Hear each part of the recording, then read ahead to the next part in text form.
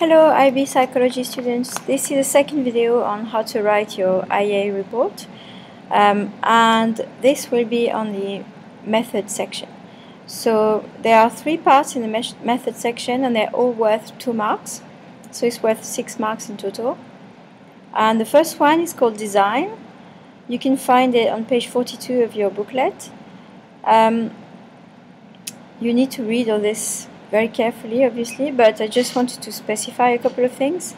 So a lot of people make a mistake here. They think the design section is where you explain all the procedure, but there is a procedure section, so that's not where you explain the procedure, okay? Instead, here you need the IV, very important. I know you've already included an IV in the introduction if you followed my instructions, but I still think you need it again here, and in fact it's specified that you need it here. Make sure you manipulate the IV, which means you have to have 2 conditions of the IV. So a good way to formulate an IV is to say the independent variable was whether this or that, and then you show you've got a proper IV with 2 conditions. That's the best way to formulate it. Then a DV, remember that's what you're trying to measure, so it should be measurable. Then, very important in this section, design actually means whether you are using repeated measures or independent measures. You should know what that means, and you should know why you chose that design. So you always should have a justification. It doesn't need to be long, just a couple of sentences is fine, but it must be justified. And then, extremely important, you need evidence that you took all the ethical considerations into account. So that's where you explain how you prepared for your experiment to be ethical. So you wrote an informed consent letter, for example. You prepared some briefing notes and some debriefing notes. It's all the stuff you prepared to make sure your experiment was going to be ethical. Okay.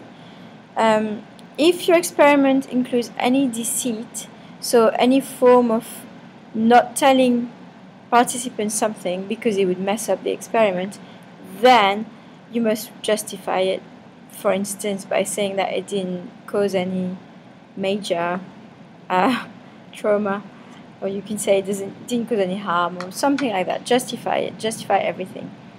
All this needs to be very efficiently written because your word count is so low. You don't want to spend too long on this.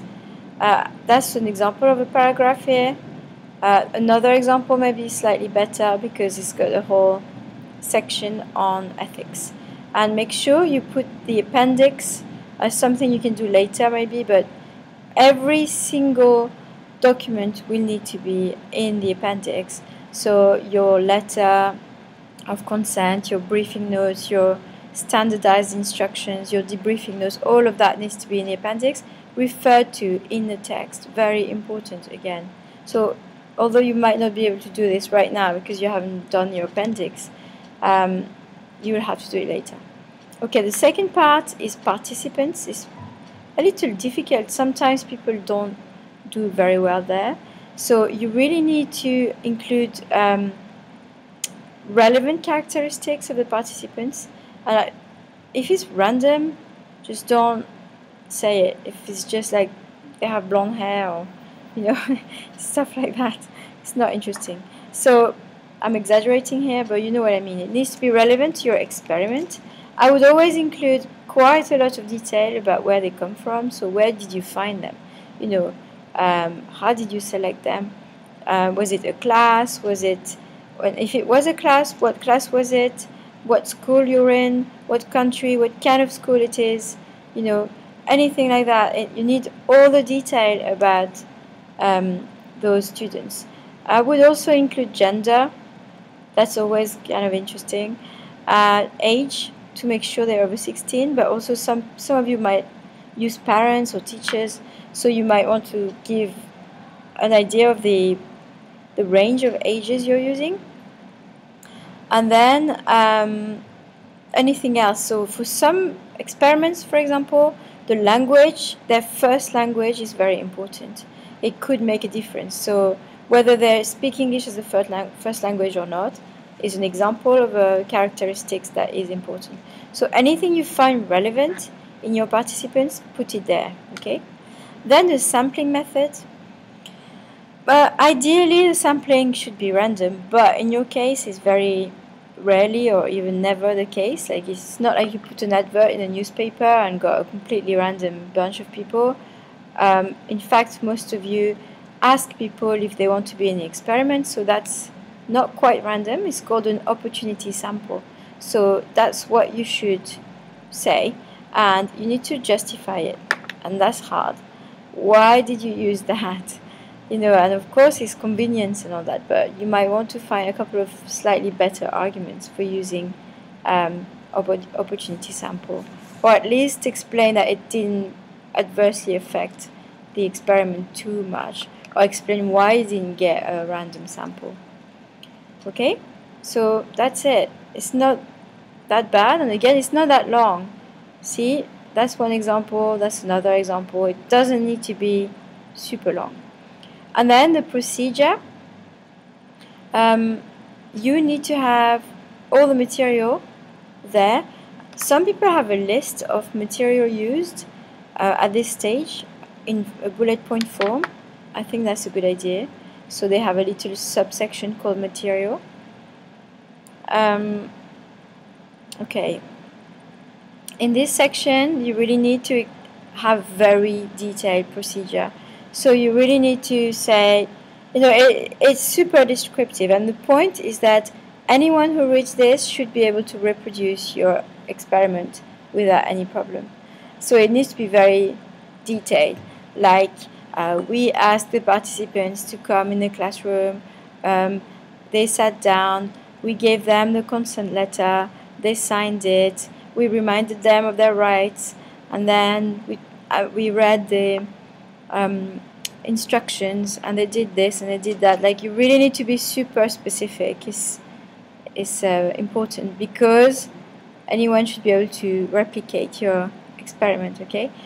At this stage, it's super important as well that every step of the way you refer to the appendices. So again, it might not be done yet, but you should say, so we ask students to sign the consent letter, in brackets, see Appendix A. We read them the briefing notes, in brackets, Appendix B. We showed them a picture, Appendix C, and so on. Everything must be, spelled out very clearly. Okay, and that doesn't need to be extremely long either. It's okay to write bullet points because it might be very clear, or numbered points, but it needs to be descriptive sentences. You can't just say sat down, or anything like that.